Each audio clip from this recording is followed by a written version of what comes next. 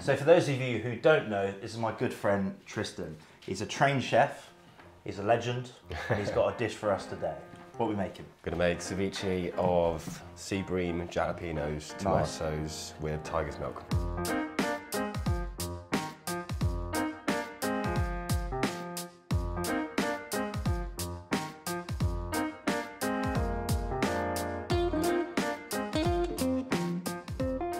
So ceviche is a method of cooking fish where you use acid instead of heat.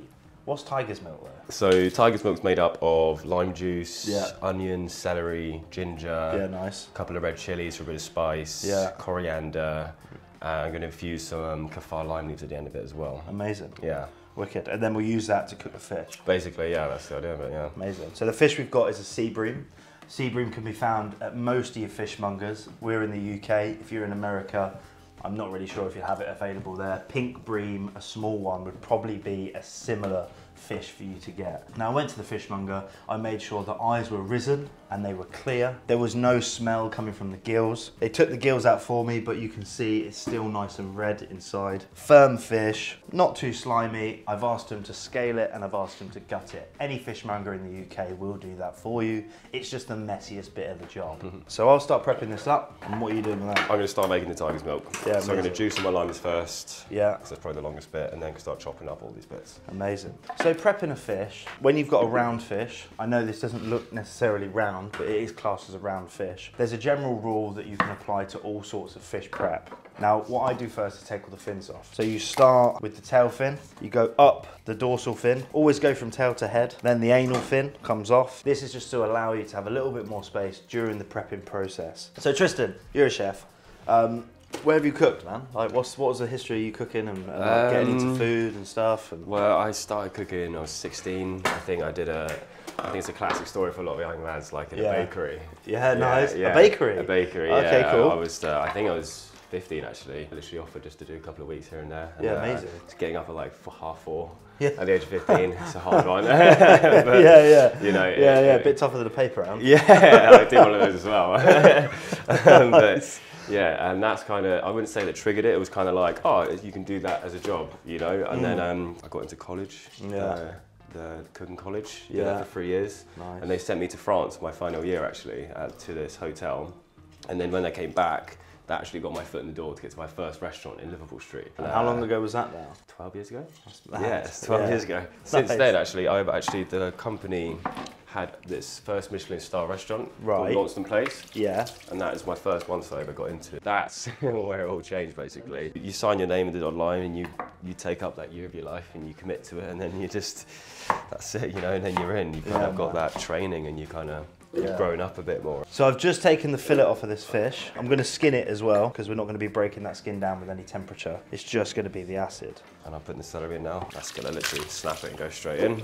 I've got the onions, chilli, and what am I missing? Coriander. Straight in, stalks and everything. Where did you learn to cook this dish? Do you know what? It's one of my favourite dishes when I'm hungover, basically. Oh, really? Yeah, with like tiger's milk from the lime juice and all that stuff. It's like, and like the raw tomatoes, the spice from the jalapeno, it makes you feel so much better. So I had it ordered from a restaurant once. Yeah, nice. And it made me feel so much better. I was like, oh, I've got to learn how to make this, basically. Yeah. And it's so simple. Like, just, if you have this milk in your freezer bagged up and you just get some fish and some veg and onions, chop it up, just add the milk and you're good to go. And it's weird, man, because like stereotypical hungover food, you wouldn't think of ceviche. Yeah. In my mind, I'd think of, you know, fried breakfast. Yeah, that's what you crave. Do you know what I mean? It's not what your body needs, though. Do you know what I mean? Like, that's the thing. So you kind of like give it a load of raw stuff on some spice and like. Yeah, nice. You know, it's hydrating and all that. I'm gonna chop the ginger up. Cool. In the bowl, I'm gonna blend it. Just need to get a cup of water, equal amounts of like lime juice to water, basically. I'm gonna waz this. But I've had this stuff in my freezer for ages now, and just wake up and I drink it. Put this in your cocktail. Really? It's unreal, man. Yeah. That's amazing. Big flavors, yeah. Yeah, it's really like pungent. All the herbs, and the lime juice isn't too acidic. No, that's it. All right, I'm just gonna season up a little bit. Got a bit of salt and a bit of sugar going in there. Yeah, nice. And I'm gonna crush some kaffir limes.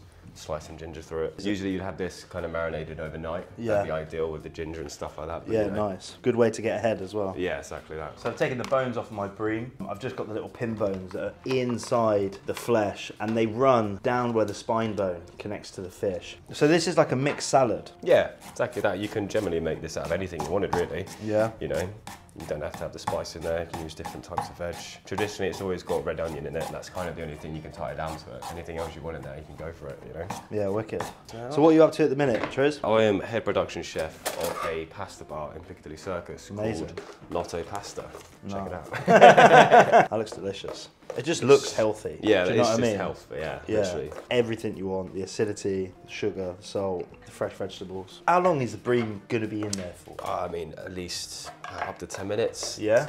Yeah, you'll see the colour does slightly change. I mean, that's fresh enough, you could eat it raw anyway, so you're just kind of looking to get some kind of breakdown from the acid and stuff like that. Yeah, nice. No, a bit more texture. It's kind of nice if it's a bit firmer, you know, got something to chew on. Yeah, yeah, for sure. And you want this punchy. Yeah, exactly because that. you're not having that. You're transferring the flavour into this. Into that, exactly that. So it needs to be way over, and then it's going to go into the fish. Yeah, amazing. I'm going to set this aside now. So fish is good. Yeah, you can chop some bits now. So I've got the bream into fillets, and now we're just skinning off as close as you can to the skin, and you detach all of that skin.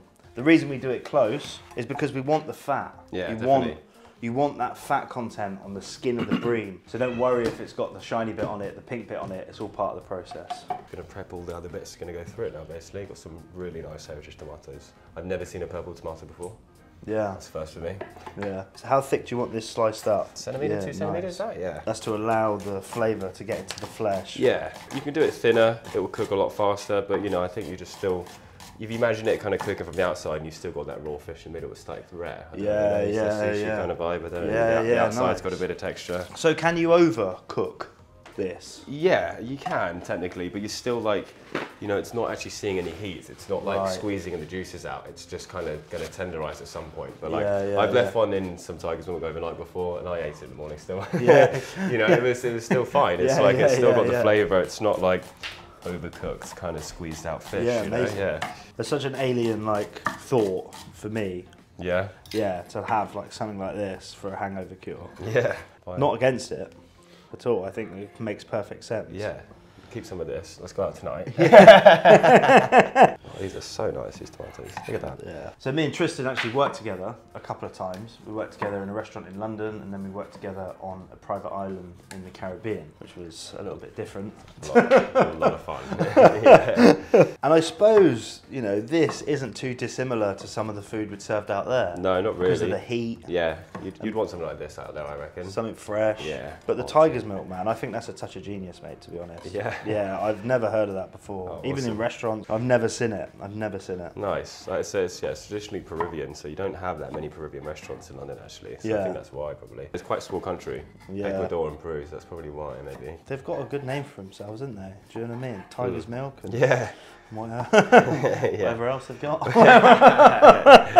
the other stuff I don't know. So the fish is done, chef. Yes, lovely. Go for that, yeah. So put that in a bowl, ready for the Tiger Milk? Yes, mate, bowl it up. Wicked. Lovely. I'm nearly done here. So what's left to do now is the almond milk. That's the almond milk, It's called almond milk. Is it almond milk? Blended up almonds, really. Kind of like a Ajo, what do they call it? Ajo Blanco, yeah, kind of. It's like just consistency-wise, you want it quite thick. So I've soaked these almonds overnight. They're blanched almonds. You can do the same with almonds with skin on if that's all you can get. We've got them into a blender, and now we're going to blend them up. Normally with almond milk, you blend it and you pass off the milk that comes out. With this, we're going to properly blend it, which we want flavoured. So flavourings you want in there, Triz, we're looking at kaffir lime. Kaffir lime, yeah, I think that should be it, to be honest. Okay, nice. Because you want that, it's going to be quite a calming part of it. There's a bit of spice, you've got jalapenos, you've got red onion. This is kind of be like the calmer side of it, you know? Yeah.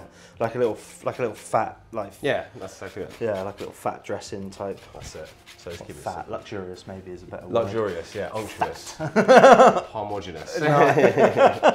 So kaffir lime has just got this amazing aroma in the zest. You can't really use the juice because they're so tiny. Generally used for the zest and the leaves. I'm going to blend this quick. I'm going to strain off this milk of the tiger. And that's how I saved 7 people's lives. This is actually... oh mate, that's wicked. That's literally spot on. That's straight up. I'm so surprised we did it. Quick cook. Yeah. So you're going to need a high power blender if you make this, because if you don't, you may end up with something that's slightly grainy. Make sure the almonds are soaked properly overnight, 24 hours. Yeah, at least. And then you blend it up and you'll end up with something like this. And it looks like a properly made, we made it. Yeah. Properly homogenised puree, like a really thick, nice, silky milk. All right, that's in the fridge. Lovely, I'm nearly done here. What do you reckon the shelf life on that milk? You get 3 days. So freeze that, you would say? I'd freeze this down, yeah, for sure. Yeah. I mean, if it's, you think about, well, it's quite preservative because how much lime juice is in there, so yeah, you get 5 days out of this. And the salt, potentially. Yeah, exactly that. But yeah, freeze it down, lasts forever. So you'd have that pre-made, you'd have the milk pre-made, you'd get your fresh vegetables cut. That's it, yeah. You'd mix and you'd go. Good to go. Yeah, sweet. For like you're having a dinner party, mate. I've done this for so many times. You just have fish chopped, veg chopped, pull this out of the freezer. Yeah, nice. Good to go. So all this is done, celery's done. Oh, it might be nice actually if you julienne a bit of this up. Yeah, nice. Put a bit of garlic on sweet. top. So that's your fish. Lovely. So yeah, I'm gonna now chuck some tiger's milk with the fish. Amazing. Get it cooking. Amount-wise, you wouldn't weigh it. No, you just want it just covered. Yeah. Yeah, just so it's in there cooking, you know. Yeah. You see what I mean? Look how much we got. That was Yeah, like 2 sticks of celery, half an onion. Amazing. We've got that for ages. And then the rest of that just goes straight in the freezer. Absolutely. Yeah, brilliant. I'm looking at that. It looks a bit mental. Yeah, but like now part of your brain goes, oh, I'm just going to tuck into that now. Yeah. Just gotta, but the flavour and the smell and everything coming off it is like delicious. Yeah. Really good. So all the mise en place essentially is done. It's done, mate, yeah. So we can talk now. Yeah, let's do it. About women. Ooh. I see you got a ring on your finger. I do. That's the wrong finger. Yeah. I'm engaged, getting married soon. Yeah, nice. Yeah, 18th of July next year. Amazing. It's in the books. Now it's scary. Yeah. We've been talking about it for ages and now it's booked. Yeah, nice. We have to do it. Yeah, nice. Relationships and kitchens. Oh, yeah. You've obviously gone into a job now where you've got a little bit more free time. Not a lot more, but a little bit more. Oh, fair enough. Do you think that's sort of adding to the ease of the relationship, sort of managing social life and kitchen life? 100%, mate, yeah. No, that was the biggest bit of it. I've never had a job like this where I finish latest, we're busy 7 o'clock, you know, in the evening, and it's no service. And that's still a full day. Yeah, it's a normal day. Yeah, you know what I mean? To every, you know, to other industries, that is a. That's amazing. Like, you don't know a chef that gets to walk out of the kitchen at 7 in the evening, you know? Yeah. So it's perfect. I still get to kind of get my fix of playing with food, you know, and I work in a team and I manage a team and it's what I love doing. Yeah. But then I get to put my bag on and go see my wife and my cats, you know, which is like the other part of life, which I love just as much. Yeah. And now I have both of them. I mean, I know a lot of people, like, I'd say you have to do it when you're young, you know, that's what I'm saying. From 16, I did like as many styles as I could. Yeah. And then got to 25, 26, it's like, you know, I wouldn't mind not being in a kitchen for 20 hours a day, but but you can only do that once you've got all that behind you. Yeah. You know, so you've got to sacrifice your younger years instead of when you get 30, 35, you're going to start doing 20-hour days. Then you know, it's not really, doesn't sound right. You know, no, you do it while you can. No, it doesn't. While you're young, you bounce back. Yeah, exactly. More time to make tiger milk, ceviche. You know what I mean? Do you know what I mean?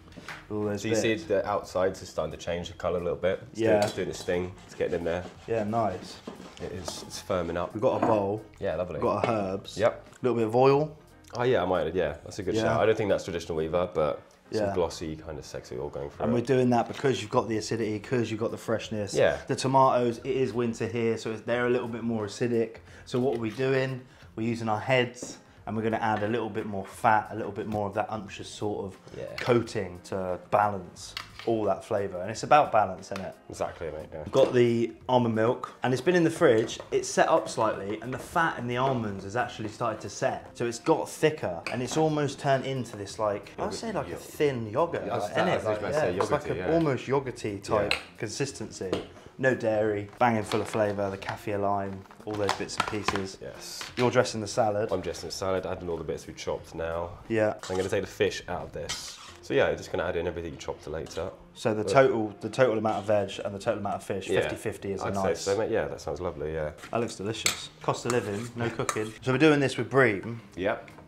Would you do this with like salmon or tuna? Or absolutely, mate, salmon definitely. The fatty ones, because everything else is so clean. And you got like the bass, Bream, with the skin, all that sort of goodness in there. Yeah, traditionally I think it's always actually bass. Oh really? Yeah, like in Peru I think that's the traditional. Oh, amazing. Bass, yeah, it's plate. I mean, you've got so many colours, greens and like reds and all that. And then for this dressing, what are you thinking? Over the top? I think, over the top, around the outside. Yeah, nice. That's looking delicious.